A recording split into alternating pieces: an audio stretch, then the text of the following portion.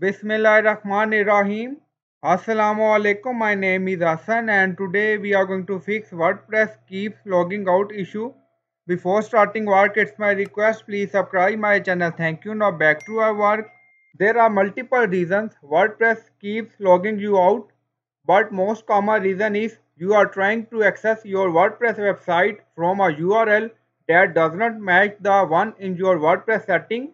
Scroll down on left side, you see setting and then you see general, so click on it. Now general settings open and scroll down. Here you see WordPress address URL and site address URL, so both are different.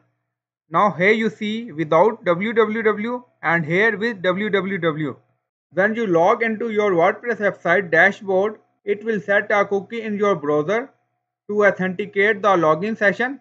The cookie is set for the WordPress URL stored in your setting menu. If these don't match, then WordPress won't be able to authenticate the session and you will get logged out. Now in site address URL, you see www. So www is a subdomain itself. This means that URL with www and URL without www are actually two different domain names.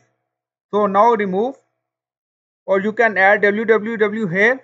So it's depend on you. So I remove this and then click on save changes.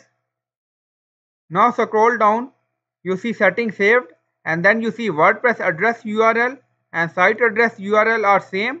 So in this way you can fix this issue. So I hope you like this video. Please like, comment, share, subscribe. Thank you for watching.